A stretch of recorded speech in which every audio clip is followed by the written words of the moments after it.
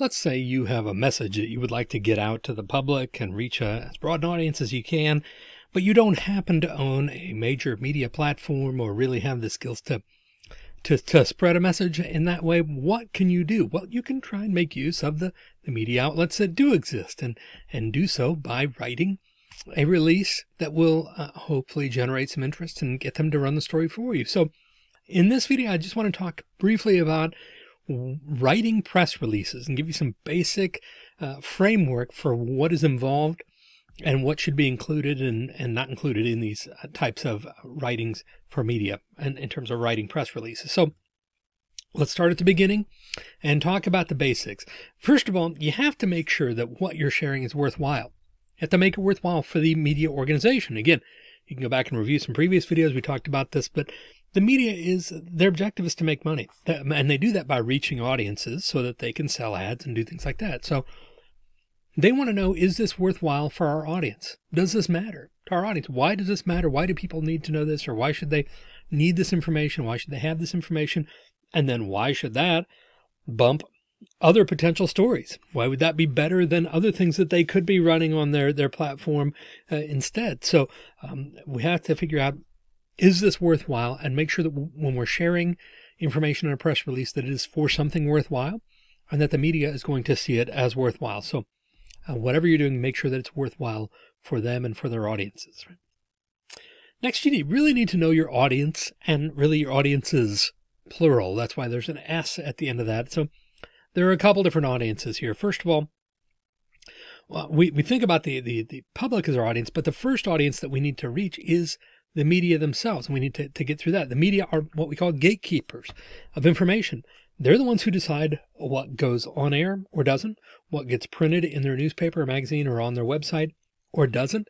Right? They're the gatekeepers of this information. They decide what the public knows about. As the old saying goes, they don't necessarily tell us what to think, but they tell us what to think about. And they do that through this gatekeeping function. So our first audience really is the media. And that involves not only what we're writing about and that we're writing about something worthwhile, but that we're doing so in a way that's going to make it easier for them to publish and be involved in and develop those relationships with the media contacts, because the media is ultimately people that are running that. So they're the first audience because they're the gatekeepers of this information. So we need to do what we can to make it appealing for them, to make sure it meets those news values, and that it's structured in the right way. It's going to make their jobs easier and so forth. So our first audience is the media themselves, the people, involved in making those decisions as to what gets published and what doesn't. Then our next audience is the actual public, right? And so we need to remember, again, what's worthwhile to the public. We need to know who our audience is. So there's what we want to say and what they're interested in. And in between there somewhere, hopefully there's some crossover and relevance, right?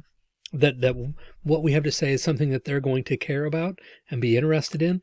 So we have to know our audience and know how to reach them and what's going to be hopefully important to them as much as possible. Then I kind of have alluded to this a couple times, that we need to make it easy for the outlets. They have a lot of information coming in. They have a lot of work to do and a lot of things going on, just like we all do. So when we send them a release or we send them information, we want to make sure that it's not only worthwhile, but it's structured in the right way, and just whatever we can do to make it easy for them to get the information that they need, to put that story together and to run with it, right? Ideally, it's going to be written well. It's going to be written in the proper format. It's going to be relevant. It's going to have all those keywords and things. It's just going to make their job easier. The easier it is for them to publish or produce that story, the more likely they are to do it. And just like any of us, they don't want extra work if they can help it. So whatever we can do to make it easier for them will be fantastic and will help us get our story out there. One of the things we can do along those lines is use the inverted pyramid structure for media writing. A whole other video on that you can check out. But we should use that inverted pyramid structure where we start with the lead, and we should be writing in this format with the lead and then followed by the body and then finally the tail, because that's how most media writing happens. That's the structure that most media outlets use. It's going to be familiar to them. It's going to help them organize a story, even if they make some changes or whatever. It's going to be in the proper order for them to find what they need to find. And so we ought to be writing using the inverted pyramid structure. Okay, so let's take a look real quick at a sample, just generic press release. Okay, this is just, has no real information in it, but So this is just a sample release. So let's identify a couple of things here that are important as we're putting together a release like this. First of all, it ought to be identified as a press release, not just a memo. I mean, don't just let people think it's an email or a memo or whatever. Identify it specifically as a press release so that they know what the function of that document is. Again, make it as easy as possible for them. Identify it very easily, very quickly as a press release so they know exactly where to file it and what to do with it. You also want to make it easy for them by putting contact information at the top.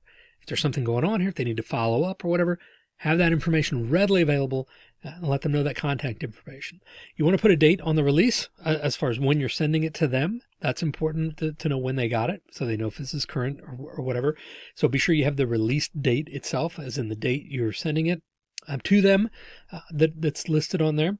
You also want to clarify when this information can be released to the public. Oftentimes, organizations will send a press release and say, this is for publication on or after this date, which may be a week or two down the line. So they're sending it out early to give people a chance to follow up on it and put together their information or whatever. If it's for immediate release, that's fine. You can indicate that. But if it's for a later release, you need to say that very clearly. Whatever it is, again, make their job easier by putting that very plainly in the release. What's the date of release for this information to the public? Okay, and we need a headline. We talked about headlines in a different video as well, but you want to have a clear, concise headline, not more than 6 or 7 words, that really summarizes the entire thing in just a few words. Okay, so focus on keywords, focus on conciseness and clarity there in the headline. Then the rest of this information, really, we do want to focus on the inverted pyramid. We want to use the inverted pyramid for this, focusing on the lead and the body, then the tail. And in doing so, we're going to start with the most critical information in that opening paragraph. Who, what, when, where, why, how. The most critical information goes in that lead paragraph, the opening paragraph. So be sure you have all the really critical, pertinent details right up front. If they only have X amount of space or X amount of time to talk about this, this is what they should focus on. Make sure all of that information is in the lead. Then after that, you can continue to provide background. You can provide quotes and statistics and other items that can be used to offer context and fill in that story and provide a more robust information for that story. So you can provide all of that as well. Okay. Then you want to give a background on the project and on the organization that is specific and relevant to the purpose of that release. So not just general information about the organization, that's going to come, but specifically, what did people need to know about the background of this project or this organization? If you have any of that, you can add that paragraph then. You do want to add a boilerplate organizational paragraph. Most organizations already have this, which is just the tag at the end of it that says, this company this was established in whatever, gives this some really basic foundational details about the organization itself. So again, boilerplate meaning it's just the same every time you have one of these things. Okay? And then it is courteous to add, I think, an additional tag at the end that says, for more information, contact this person at this phone number or email or whatever. So you can add that on at the end just as a courtesy. You've already got the contact information at the top, but you can also add it there just so it's really clear for that media organization to know where they can follow up and how they can get more information if they need it. Okay, so as you can see, when we write press releases, this is really about understanding how the system works and how everybody has a role.